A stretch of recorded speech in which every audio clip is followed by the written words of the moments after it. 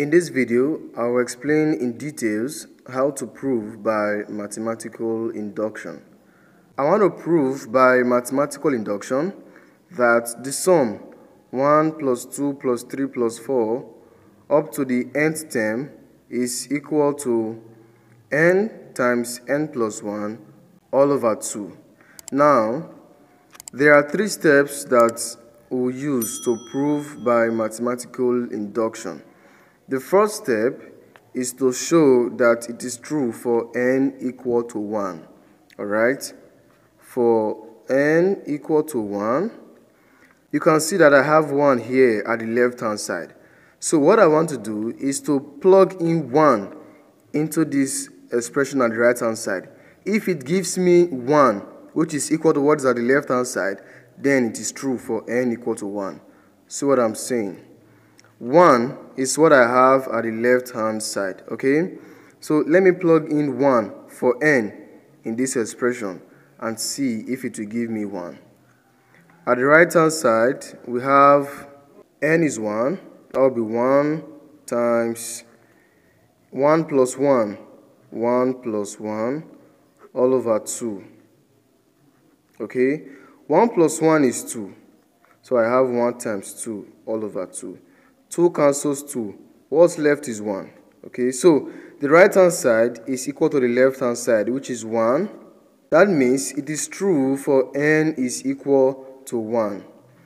Okay, so what do we do now in the second step? We will assume that it is also true for n equal to k. K is any positive number. Okay, 1 plus 2 plus 3 plus 4 plus k, in place of n I'll put k, is equal to k bracket k plus 1 all over 2. Good. We will now show that it is true for n equal to k plus 1.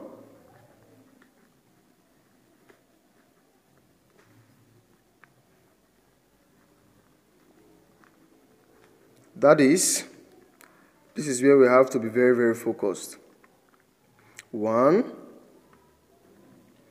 plus 2 plus 3 plus 4 plus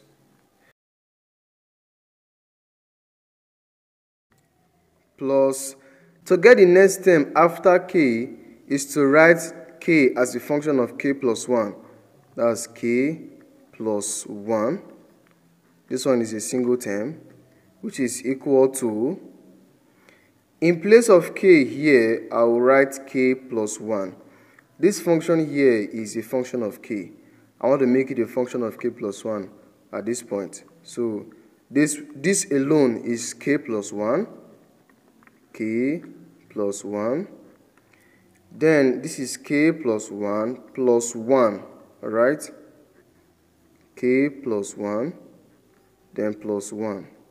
All over 2. Alright, let's simplify it. So what we have now says 1 plus 2 plus 3 plus 4 plus k plus 1 is equal to k plus 1 in brackets. Okay, 1 plus 1 we add up to give me 2. K plus 2 all over what? 2. This is what we have to show. We want to prove this. This expression you can see here, from 1 to k is what we have at this point. And this very expression here is equal to this, k times k plus 1 all over 2. So in place of this expression here, which we said is equal to this, we can write this one here. So this is what we have. K bracket k plus 1 all over 2. I just replaced everything here from 1 to k with this expression. Then plus k plus 1. K plus 1. So our job now is to manipulate or reduce this expression to get this. We have to simplify this very expression now to give us this. And when we are able to do that, then the proof is complete. Okay? So let's manipulate or simplify this expression to give us exactly what we have here. Now let's simplify now. By LCM, this is over 1. The LCM is 2. 2 into 2 is 1. 1 times k plus 1 is still k, bracket k plus 1. 2 divided by 1 is 2. 2 times k plus 1, that will be 2, bracket k plus 1. Okay, remember the goal is to simplify this to get this. We can see that this expression can be factorized. Okay, pick one of the k plus 1. Then this k plus 2 outside will form another bracket all over 2. So you can see now that the expression here that we've gotten is exactly what we have here. So it is true for n equal to k plus 1. And by this, it means that it is universally true for all n. Okay? This holds. I want to prove by mathematical induction that the sum 1 plus 9 plus 17 plus 25 up to the 8n minus 7th term is equal to n times 4n minus 3. We have to show that it is true for n equal to 1. Alright, at the left hand side I have 1. Let me plug in the value of 1 into this right hand side and see if the result will give me 1. If it is 1, then it is true for n equal to 1. So at the right hand side, I have 1 times 4 times 1 minus 3. Okay, this is equal to 4 times 1 is 4. And 4 minus 3 is equal to 1. So it is true for n equal to 1. We'll make our assumption that it is true for some positive integers k, n equal to k. That is 1 plus 9 plus 17 plus 25 plus 8k minus 7 is equal to k bracket 4k minus 3. Yeah, I'm coming from here now. So having made this assumption, we now have to show that it is true for n equal to k plus 1. So we have to show that it is true for n equal to k plus 1. That is, just watch this video very carefully. 1 plus 9 plus 17 plus 25 plus 8k minus 7. I will determine the next term after 8k minus 7. And to do that, I will make this function a function of k plus 1. That is plus 8 brackets. In place of k, I will put k plus 1. K plus 1 minus 7. And which is equal to, in place of k here, I will put k plus 1. Likewise this. So I have k plus 1 in brackets. This will be 4k plus 1.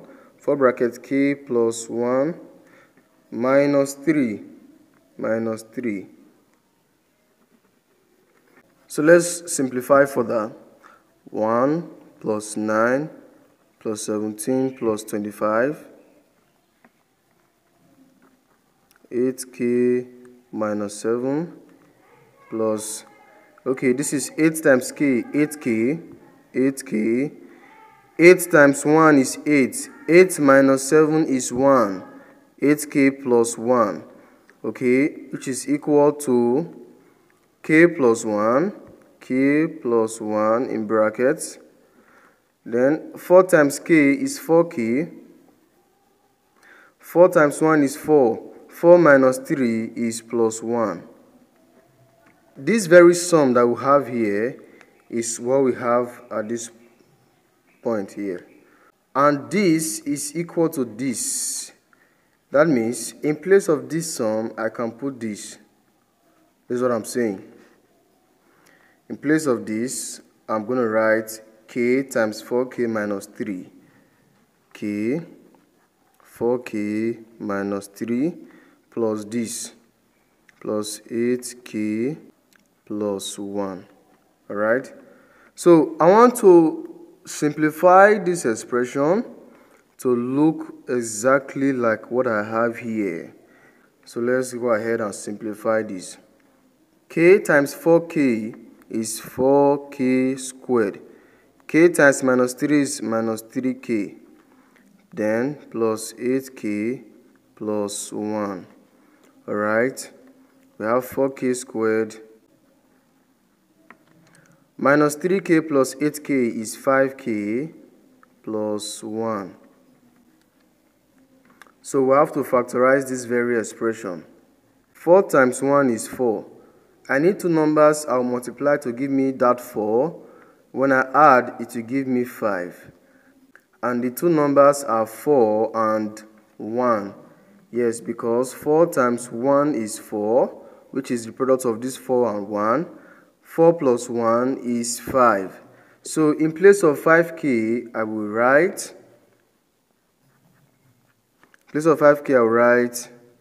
4k, this is the 4, then plus the 1k, which is k, plus 1. Remember that the goal is to reduce this expression to this very expression we have here. So I can factorize this now. 4k is common to these two expressions. Bring 4k out, open a bracket. 4k squared divided by 4k is k. 4k divided by 4k is 1. What is common to these last two, k and plus 1, is just 1. K plus 1 will still appear inside. So you can see now that the brackets are the same.